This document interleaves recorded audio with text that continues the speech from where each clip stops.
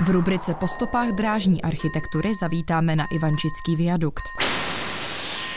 V legendách se zaměříme na parní lokomotivy řady 464-2 Rosničku. A v úžasných návratech si ukážeme práce na trakčním vedení z MVTV2.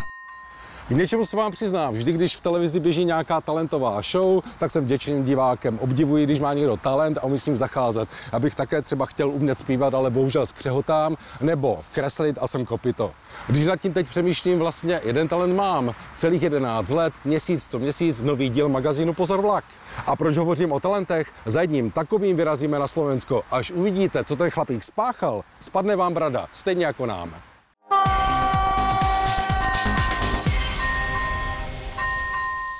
Ahoj, volám sa Marek Uhrin, pochádzam zo Slovenska, z Lučnice nad Žitavou. Dnes by som vám ukázal, čo som za rok a pol postavil, rušenie rady 750 s prezývkou Lavra.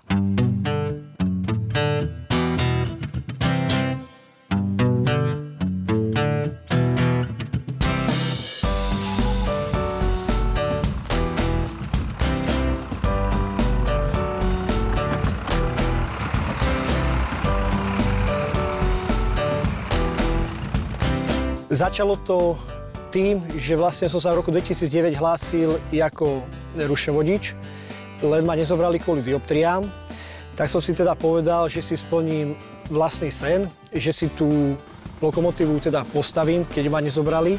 Viac menej ma podľa tomu donútil aj teraz COVID, jak bol, lebo bolo viac času, tak som sa tomu vedel venovať. Začalo to v roku 2021, keď som si povedal, že si teda postavím takzvanú dášenku. Ja som ju nazval po mojej dcére Lavra. Je to vlastne rušeň 750-183-6. Zmenšil som ho 1:3. Viac menej aj kvôli tomu, že je to taká ideálna veľkosť, že do toho ešte vojdu osoby, dospelé. Asi jste si stejně jako my položili otázku, čím to je, že je Marek Uhrin tak šikovný. Prozradíme vám to. Je majitelem autoservisu a tak si plno věcí dokázal vyrobit sám.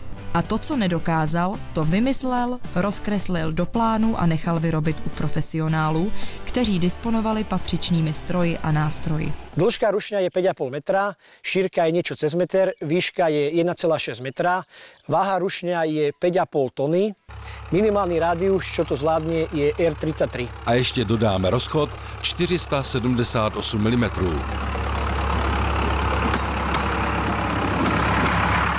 Tak poďme sa pozrieť, čo vlastne poháňa tento rušeň. Tu môžeme vidieť spalovací motor, ktorý prešiel kompletnou generálkou. Tu máme vzduchový filter. Tam sa nachádzajú regulátory tlaku vzduchu a odlučovače. Tu je vidieť hydraulické čerpadlo, za ním nasleduje hydraulický rozvádzač elektrický a tu máme chladič hydrauliky. Na rušni máme všetko funkčné, nič sa tam nenachádza ako atrapa. Tu sú vlastne húkačky, svetlá, tie máme rozsvietené. Potom tu vyššie môžeme vidieť stierače, len tie nemáme ešte namontované, tie sú ešte vo výrobe. Tu môžeme vidieť nárazníky, ktoré sú stlačiteľné jak na reálnom rušni, takisto aj HG na pružine. Ďalej môžeme vidieť napájací brzdový kohút na ľavej aj pravej strane. Všetky sú funkčné, môžeme vám aj ukázať. Tie nám do budúcna budú slúžiť na pripojenie vagónov, ktorý máme momentálne vo výrobe. Ano. Slyšíte dobře, Marek Uhrin začíná vyrábět osobní vagon, do nějž by se mělo vejít 16 lidí. Má to ale vymyšleno tak, že chce časem vlak provozovat v centru Lučnice nad Žitavou s možností připojit za lokomotivu až 5 vagonů. A protože Marek myslí na bezpečnost, bude se vlak chovat stejně jako v reálu. Proto ten vzduch. To znamená, že pokud se souprava při jízdě nečekaně rozpojí, takzvaně roztrhne, vagón se zabrzdí. Podvozky, tie som sa tiež snažil urobiť čo najviac k reálnemu rušňu. Tu môžeme vidieť kývne rameno, pružinu, tlmič, špálky brzdové, prepakovanie brzd, tzv. Stĺpikové zavesenie. Vo vnútri podvozku na každom dvojkolí sa nachádza hydraulický motor, ktorý je sprevodovaný 2:1 voči otáčaniu kolesa. Ešte jedna zaujímavosť, máme tu aj pieskovanie. A teď se, dámy a pánové, podíváme na to, jak vypadá stanoviště strojvedoucího. Tu vám môžem ukázať, čo tu máme. Tu máme stop tlačidlo, to je pri voľakej kolízii. Tu máme zapnutie zapaľovania, osvetlenie kabíny, tu je žavenie štartovanie, tu máme svetla biele, ľavé, pravé, v smere jazdy, zadné, ľavé, pravé, biele, koncové červené, ďalkový reflektor. Tu máme vlastne stierače, toto je pojazd hydrauliky, čo sa zapína vlastne chod. Tuto máme pieskovanie, zapnutie motora, veľká trúba, píšťala, otáčky motoru, pojazd samostatný vpred a vzad a brzdu. Čo sa týka ukazovateľov, palivomer, teplota motoru, kontrolka mazania, stály tlak, brzdový tlak, tlak hydrauliky a napätie batérií. Teraz si ukážeme rozjazd samostatného rušňa. Zapneme hydrauliku, zvýšime troška otáčky motoru, povolíme brzdu a môžeme...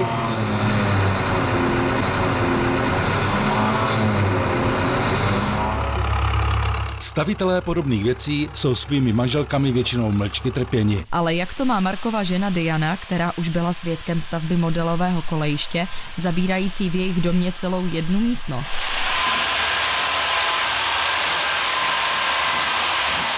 Tak v prvom rade musím povedať, že som na svojho manžela veľmi pyšná za to, čo dokázal a čo ešte dokáže. Robí to, čo ho baví, to, čo má rád a to je to najdôležitejšie. Nechodím do krčmy, nefajčí, nepije, ako sám povedal. A teda viem, kde idú peniaze, do jeho mašinky. Jsme na konci reportáže o neskutečném nadšení a lidském umu. Pokud jste si říkali, že jsou na lokomotivě nedodělky, máte pravdu. Můžeme za to my, protože jsme Marka s kamerou přepadli během dokončovacích prací. Nemohli jsme se totiž dočkat, až Brejlovce 750-183 v měřítku 1:3 uvidíme na vlastní oči.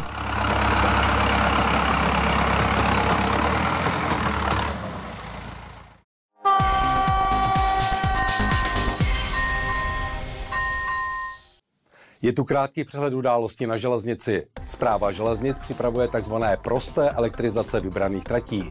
To znamená, že chce tratě bez větších modernizací levně elektrizovat a umožnit tak provoz elektrických vozidel, čímž se zefektivní vozba a současně sníží provozní náklady a emise CO2.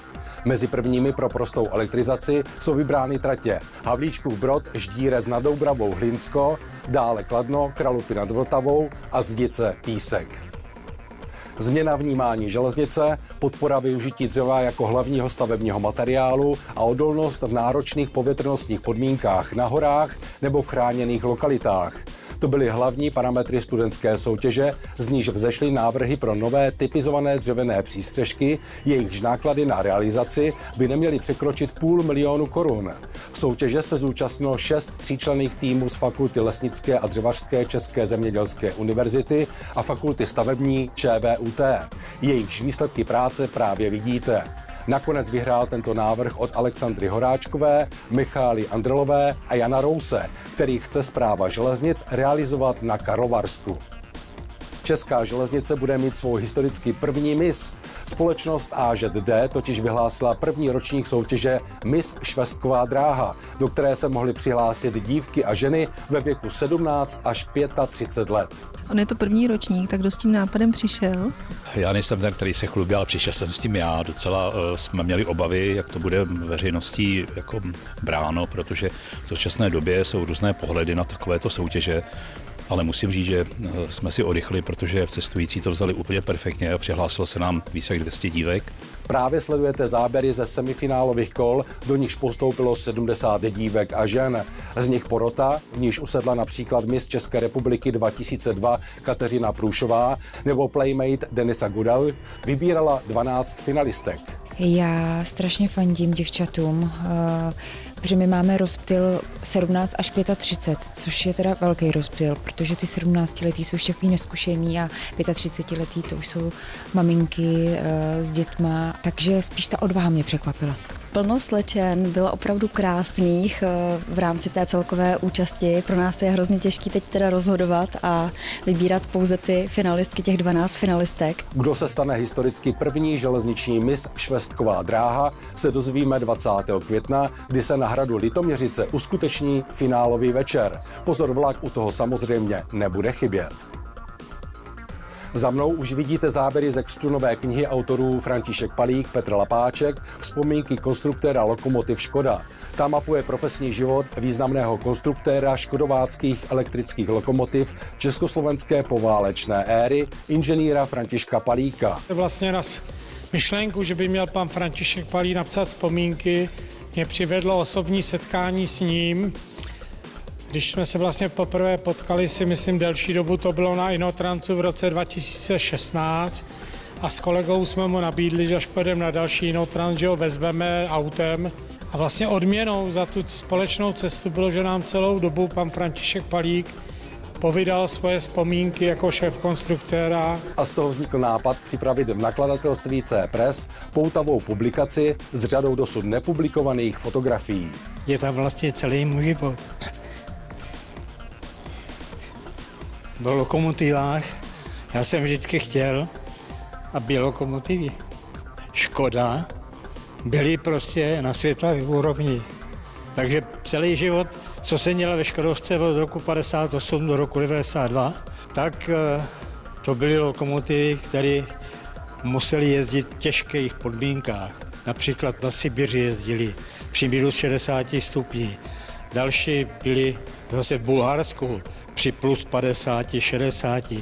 Takže jsem měl skutečně radost vždycky, když jsem přijel do té země a strojerouci mě řekli, že jsou spokojení. A ještě pozvánka. Národní technické muzeum v Praze připravilo zajímavou výstavu, která je věnována fenoménu jednotného času s názvem Jednotný elektročas. Jednotný čas je jednak systém, který ukazuje v nějakých soustavách, který je jednotný čas a zároveň je to název firmy, která od roku 1923 prakticky až do konce války vyráběla nebo spíš dodávala v Československu systémy jednotného času. Elektročas je firma následnická, která opanovala veřejný prostor vlastně následujících 5 dekád. Dodnes existuje ve formě společnosti s ručením omezeným a rovněž její vznik připomínáme kulatým výročím, protože vznikla v roce 1953.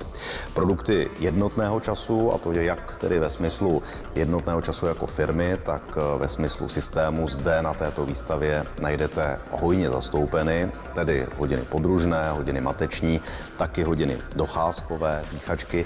No a z portfolia elektročasu a později pragotronu vybíráme mimo jiné třeba lístkové systémy, lístkové hodiny a taky speciální produkty vytvořené pro přesné časomíry nebo jako přesné časomíry, většinou ve spolupráci s Akademií věd. Tuto technicky zajímavou výstavu můžete v Národním technickém muzeu v Praze navštívit až do 8. října tohoto roku. Teď se podíváme na příspěvky vás, diváků magazínu Pozor Vlak. Patrik Jamrich nám poslal video z ptačí perspektivy mezi Petrovem a Lukami pod Medníkem, kde je v čele vlaku parní lokomotiva 555 0153 Němka.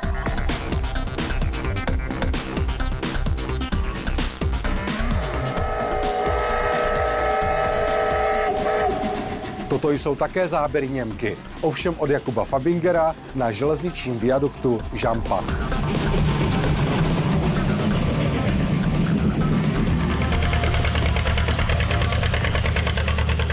Posledním diváckým příspěvkem jsou videa od VK Videa a Javeťáka z prvního ročníku železničního víkendu na plzenecké železnici s bohatým doprovodným programem, který se konal 15. a 16. dubna ve Starém Plzenci. Cílem plzenecké železnice je záchrana a obnova úzkorozchodných vozidel, zejména o rozchodu 600 mm. Aktuálně mají ve sbírkách 7 lokomotiv a 56 vagónů různých typů. Pokud se také chcete stát diváckým reportérem magazínu Pozor Vlak, posílejte svá videa přes www.uskovna.cz na e-mail pozorvlak@azdd.cz. Děkujeme. A teď si prozradíme 3 výherce digitálních klíčů ke hře Sim Rail za minulou soutěžní otázku.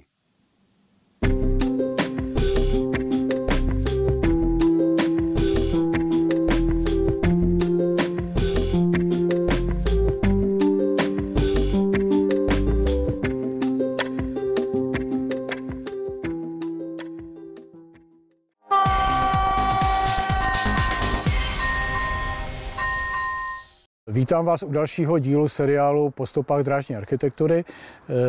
Dnes jsme se vydali na Jižní Moravu. na zvláštní viadukt, který se nazývá Ivančický.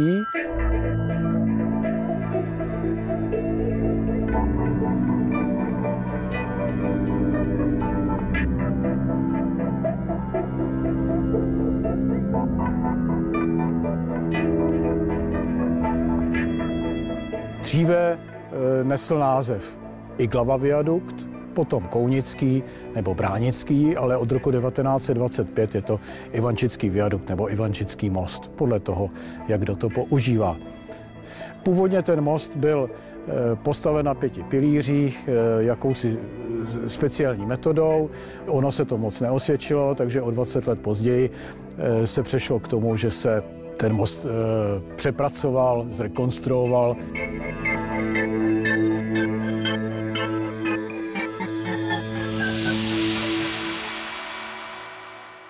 Původní most vystavila rakouská společnost Státní dráhy.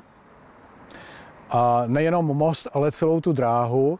A o ten most se zasloužil, a to se poměrně málo ví, tehdejší stavební ředitel rakouské společnosti Státní dráhy Karl von Ruppert. A tento osvícený muž navrhl tento most, který byl v té době jeden z nejdelších a nejmohutnějších mostů, no určitě v rakousko-uherské monarchii. On měřil více než 370 metrů a na výšku skoro 43 metrů. My se nacházíme velice vysoko nad údolím, které je velmi hluboko pod námi.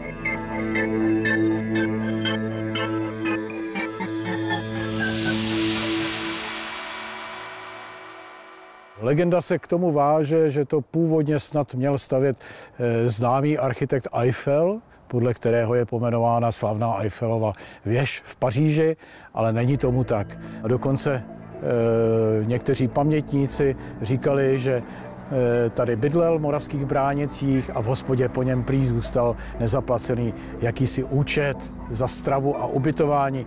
To jsou takové povídačky, protože odborníci na slovo zatí to vyvrátili. Jediné, co mohl mít s tímto mostem společné, je to, že spolupracoval s firmou Jean Kyle, která tento příhradový most pomáhala stavět. To byla francouzská firma.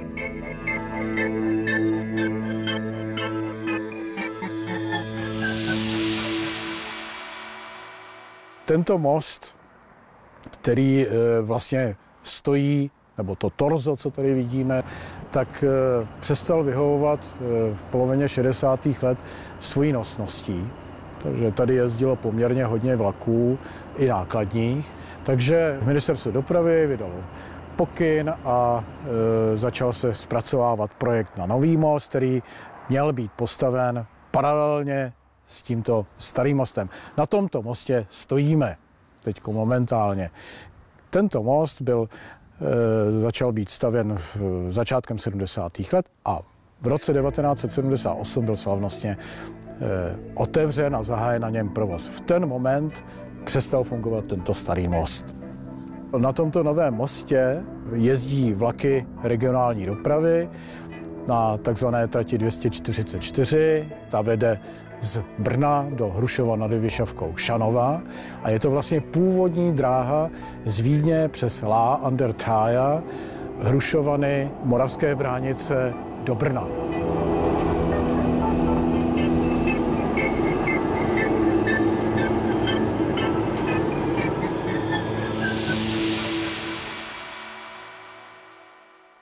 Díky nestabilnímu podloží začala hrušovanská podpěra mostu ujíždět a začala tlačit celý most směrem k Brnu.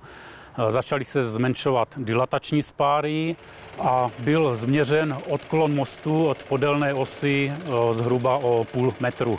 I přes snahu místních obyvatel, odborníků a historiků nebyl most opraven z důvodu tehdejší vysoké ceny. Byl vydán demoliční výměr a na podzim roku 1999 byl most demontován. Pomocníkem při demontáži byl jeden z největších tuzemských pásových jeřábů s dosahem 77 metrů, na který se vždycky zavěsila jedna polovina mostového pole nastoupili pracovníci z autogeny a začali most odřezávat.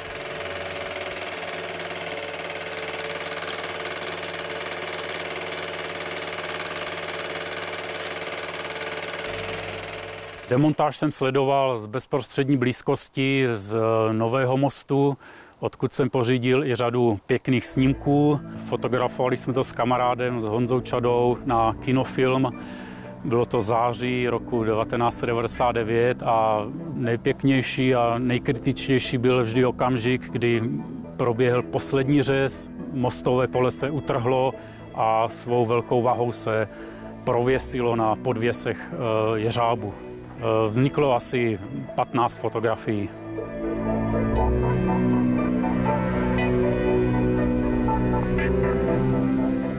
Jako technická památka zůstal z mostu zachován jeden pilíř a jedno mostové pole.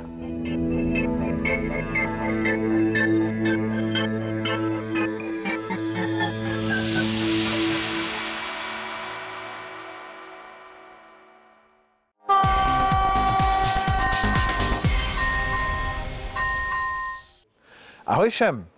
Jedním z největších klenotů mezi našimi provozuschopnými parními lokomotivami je bezesporu olomoucká Rosnička 464-202.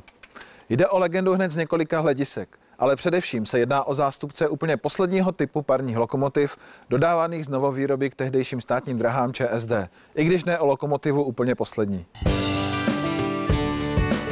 Počátkem 50. let minulého století formulovali ČSD poptávku po moderní parní lokomotivě, která by byla schopná, zejména ve vozbě vlaku na tratích s méně únosným svrškem, nahradit často už přesluhující staré typy parních lokomotiv v posledních dekádách parního provozu.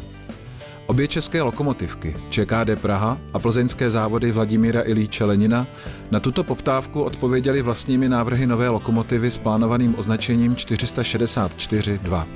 Pro realizaci byl vybrán projekt inženýra Frány z plzeňské lokomotivky na stroj, který po stránce pojezdu vycházel z oblíbených ušatých řad 464-0 a 464-1, ale pro vrchní stavbu už byly použity stavebnicové prvky, použité předtím na 75 475-1, albatrosech 498-1 a štokrech řady 556-0. Strojvůcovská budka a z větší části i kotel byly s řadou 556-0 dokonce shodné. Z konstrukčního hlediska je Rosnička tendrovou parní lokomotivou se čtveřicí spřažených náprav a 4 běhouny, které jsou prostřednictvím valivých ložisek uloženy po dvou v předním a zadním podvozku. Průměr spřažených dvojkolí je 1625 mm, jejich nápravy jsou v rámu lokomotivy uloženy přes skluzná ložiska a kvůli snížení odporu při průjezdu oblouky mají prostřední dvě dvojkolí o 15 mm stenčené okolky. Oba běžné podvozky jsou s výjimkou dosazení brzdy na zadní z nich konstrukčně shodné, jejich uložení umožňuje otáčení kolem svislé osy a stranový posuv v rozmezí plus minus 85 mm. Průměr kol je 880 mm. Hlavní rám lokomotivy nese ve většině své délky kotel, po jehož stranách jsou přibližně uprostřed instalovány na příčných podpěrách vodojemy. Třetí vodojem se nachází ve spodní části uhláku, umístěného na zadním konci hlavního rámu. Uhlák, který pojme 7 metrů krychlových paliva, je na rámu uložen odděleně od strojvůcovské budky, aby nedocházelo k přenášení škodlivých rázů na budku. Na opačném, tedy předním konci rámu nelze přehlédnout mohutnou výstuhu, která kromě nesení čepu předního běžného podvozku plní také roli podpory dýmnice. Kotel lokomotivy je svařovaný, pouze spojení jeho válcové části se skříňovou je nýtované. Pracovní přetlak uvnitř kotle může dosahovat hodnoty až 18 barů.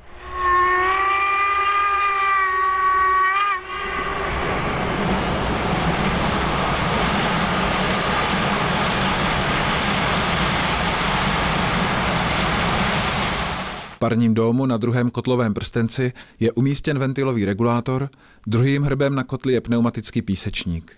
Pod ním se na obou bocích prvního kotelního prstence nachází napájecí hlavy pro zásobování kotle vodou. Ústřední armaturní hlava se nachází na skříňové části kotle před budkou. Řada 464-2 je vybavena dvojčitým parním strojem se šoupátky Trofimov. Přestavování vnějšího Heusingerova rozvodu je řešeno pneumaticky za využití servomotoru.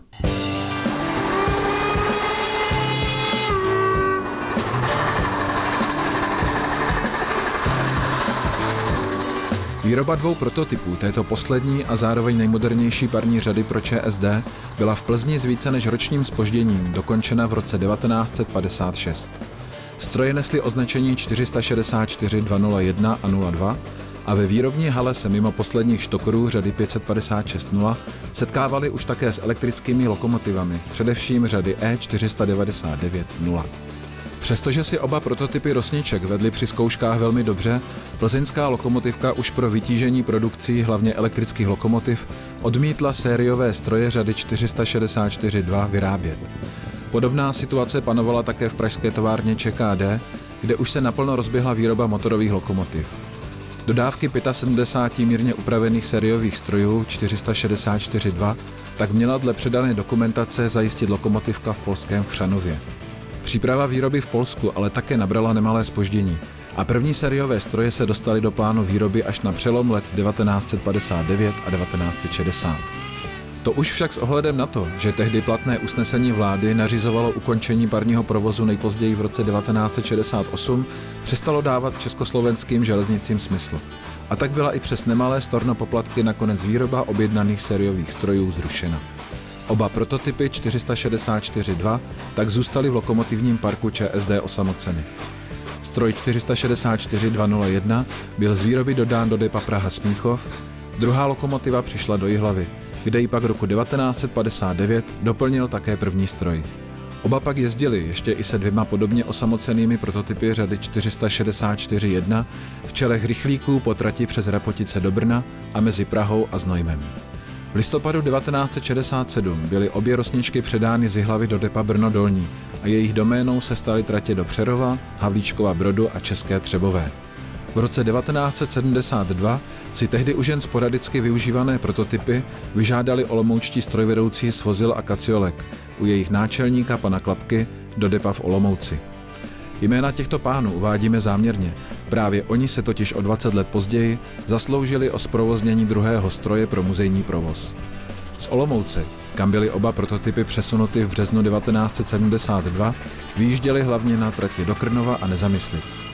Obě stále ještě relativně mladé lokomotivy dosloužily v pravidelném provozu v roce 1974, kdy už většinu pro ně určených výkonů zajišťovaly motorové lokomotivy.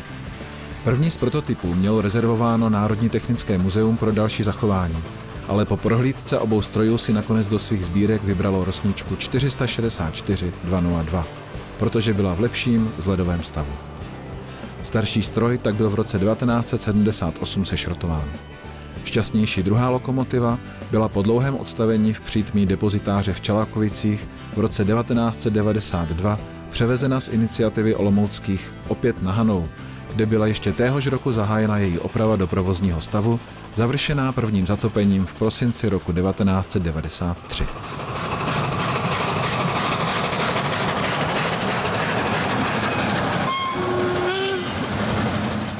Po téměř 20 letech od svého vyřazení tak Rosnička začala opět vozit vlaky. Tentokrát je už však historické, určené pro potěchu malých i velkých fanoušků železnice. Jejím majitelem i nadále zůstává Národní technické muzeum, provozování a náročnou péči zajišťuje ve své olomoucké pobočce Centrum historických vozidel Českých drah.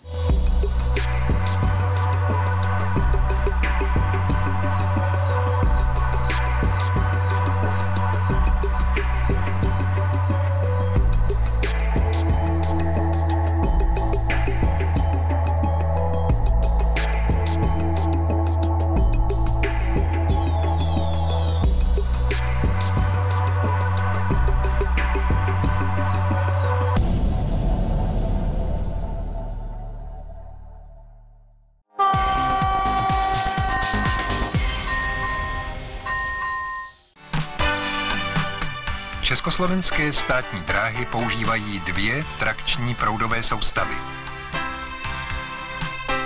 Stejnosměrnou s napětím 3 kV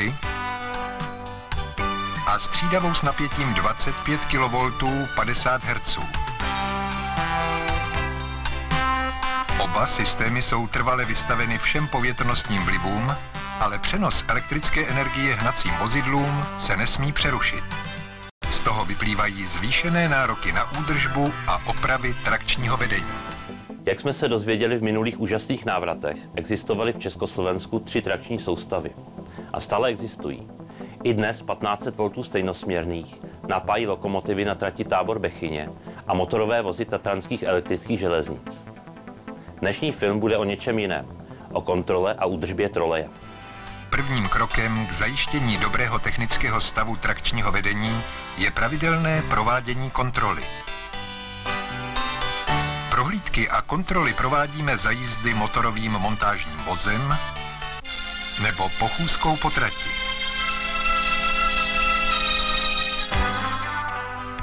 Motorovým montážním vozem projíždíme kontrolovaný úsek se zvednutým sběračem. Jízda slouží ke kontrole základních parametrů trakčního vedení.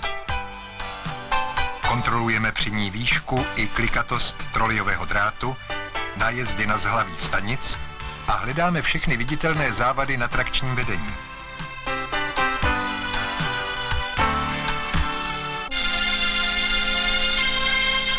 K podrobnější kontrole zařízení nezávislé na železničním provozu slouží pochůzky.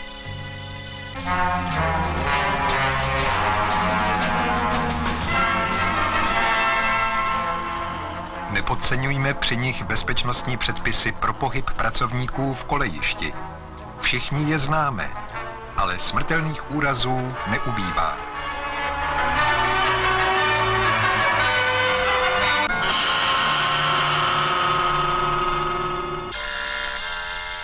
Pochůzky se zúčastňují vždy nejméně 2 pracovníci. Pochůzkáři musí nosit výstražné oranžové haleny a zásadně se pohybují po stezce mimo trať. Pokud musí jít v koleji, jdou čelem proti pravidelně projíždějícím vlakům.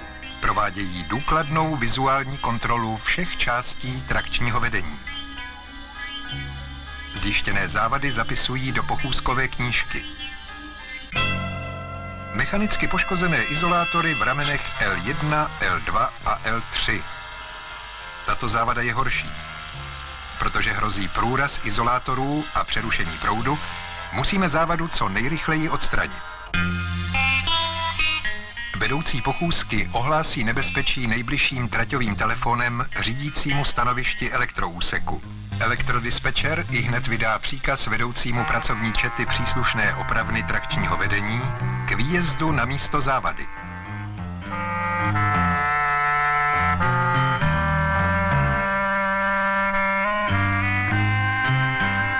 Po příjezdu do železniční stanice, nejbližší místu závady, se vedoucí pracovní čety ohlásí z montážního vozu radiotelefonem řídícímu stanovišti elektroúseku. Vlakovou přestávku dohodnutou s provozním dispečerem zahájí elektrodispečer dispečerským příkazem výpravčímu příslušné železniční stanice. Jde o zákaz vjezdu všech vlaků do vyloučeného úseku. Dalším bezpečnostním opatřením je vypnutí trakčního napětí. Při ústředním ovládání prostřednictvím řídícího počítačového systému vypíná trakční proud elektrodispečer přímo ze svého stanoviště.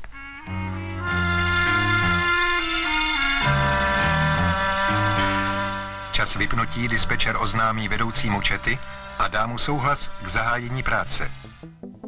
Motorové vozy pro kontrolu trakčního vedení řady M153-0, později MVTV-2 a na Slovensku MVTV-02, respektive 03 pro široký rozchod, vycházejí z motorových vozů dnešní řady 810.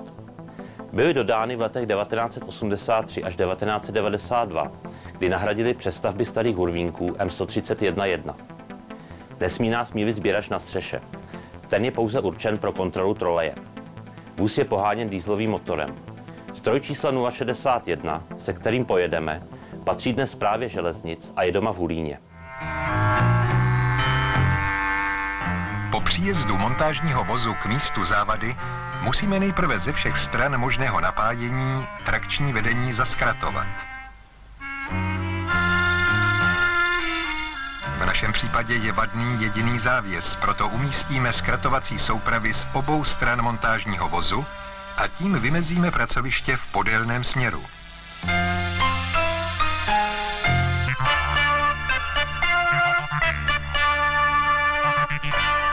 Oprava si vyžádá přístup k trakčnímu vedení současně ze stožáru i z plošiny montážního vozu.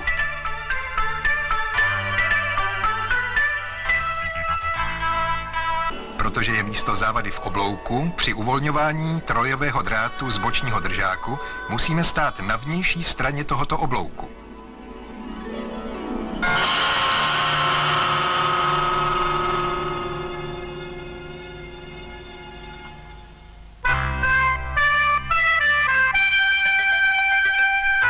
U velmi ostrých oblouků s velkým bočním tahem trolejového drátu používáme při jeho uvolňování kladkostroje. Po uvolnění trolejového drátu uvolníme pomocí speciálního přípravku celý závěs. Poté demontujeme ramena stožáru a vyměníme poškozené izolátory za nové. Po výměně izolátorů provedeme zpětnou montáž trakčního vedení. Úklidem všech pomůcek, nářadí, materiálu a sklopením zábradlí plošiny práce končí. Čas ukončení práce zapíše vedoucí čety do příkazu B, který tím uzavře. Od tohoto okamžiku považujeme trakční vedení za zařízení pod napětím. Vedoucí pracovní čety ohlásí elektrodispečerovi ukončení práce a odzkratování trakčního vedení.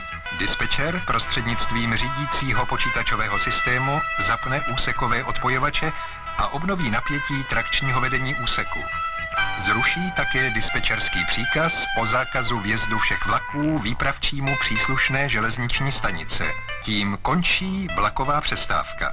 Z rozsáhlé celoroční práce elektromontérů, která probíhá za každého počasí, ve dne v noci, jsme mohli předvést jen malou část. Izolátor byl vyměněn. Práce montérů trakčního vedení, lidově dráteníků, je těžká a určitě se k ní ještě vrátíme. Příště se ale podíváme na dynamometrický měřící vůz.